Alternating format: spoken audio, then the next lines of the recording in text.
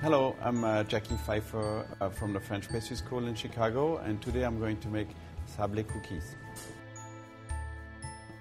The first thing we're going to do, we are going to sift our dry ingredients.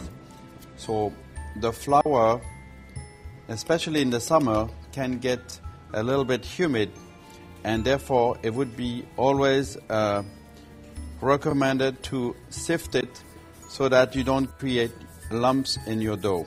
So once this is sifted, you add your almond powder and your spices. In this recipe, you have cinnamon, but you could always play around, add a little nutmeg or a little clove. So we're going to mix this around a little bit and set it aside. Now the next step is going to be to cream our butter with the sugar, the vanilla, and the salt. So I always recommend that you use soft butter, because once you want to put a little bit of air in the butter, it is very important that it's at room temperature. It's very difficult to put air to make butter light if it is too cold. This is the vanilla. And now we are going to mix this for about 2 minutes on medium speed.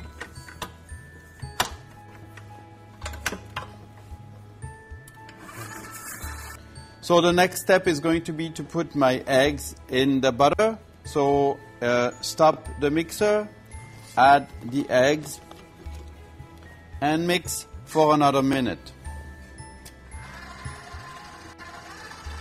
After it's well mixed together, it should look like this, very creamy and shiny. That means the butter was emulsified very well. And now it's time to put our dry ingredients in there. Start very slowly first.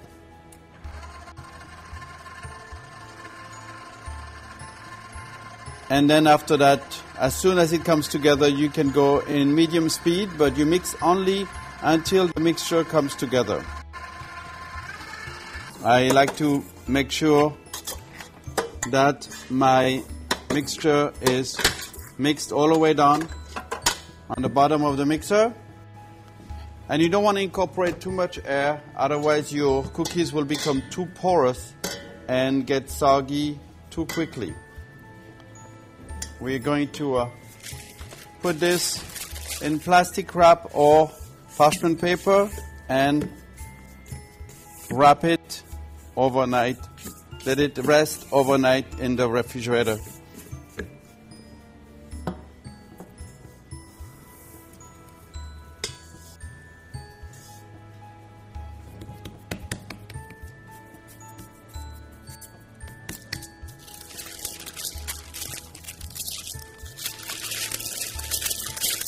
The dough needs to rest 2 to 3 hours in the refrigerator, but I encourage you to let it sit overnight.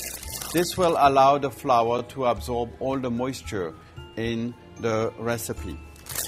So we're going to take some dough out.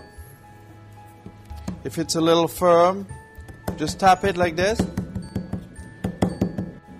And I encourage you to roll your doughs on a sill pad so the dough doesn't get stuck on the table.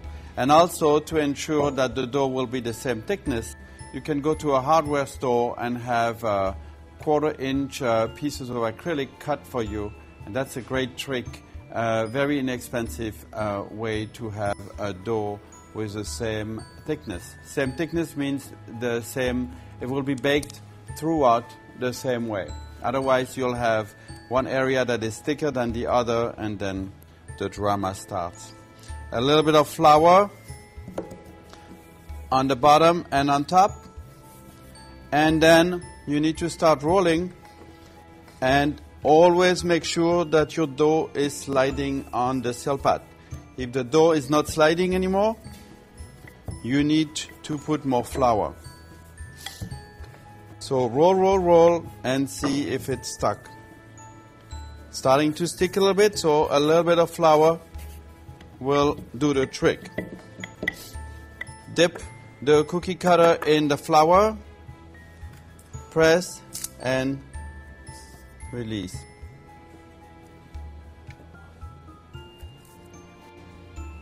Now the next step is going to be to egg wash the cookies, and all I did is to take one whole egg, a little bit of cream and a little bit of salt, and mix it together, strain it, and I have this beautiful egg wash mixture. We are going to glaze the top of those cookies with this egg wash 2 times. The first time it's just to apply just the first coat, then we'll let it sit for about 2 minutes, and then after that we'll apply second coat, which will give a very nice shine to those cookies.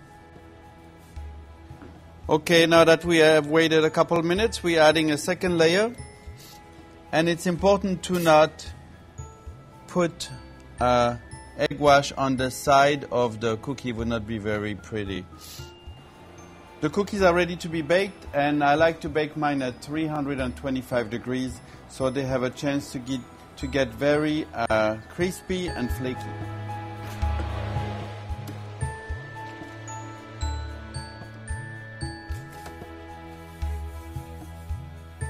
I'm Jacquy Pfeiffer of the French Pastry School, and this is my Sable cookie. I hope you enjoy it.